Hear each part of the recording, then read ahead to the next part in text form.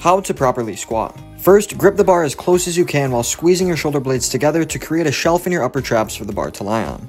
Then, bring the weight up and take a few steps back, placing your feet just outside shoulder width apart with your toes pointed out. From here, take a big breath in and brace your core, then slightly hinge your hips back and descend, pushing your knees in the direction of your toes. Once your hips are parallel with your knees, push the weight up with your chest and hips rising together while keeping your knees pointed out. Then, squeeze your glutes at the top and repeat. Quick tip, as you descend, make sure the bar path is perpendicular to the ground and keep your core tight all throughout the movement. I hope that helps, and follow for more lifting tips.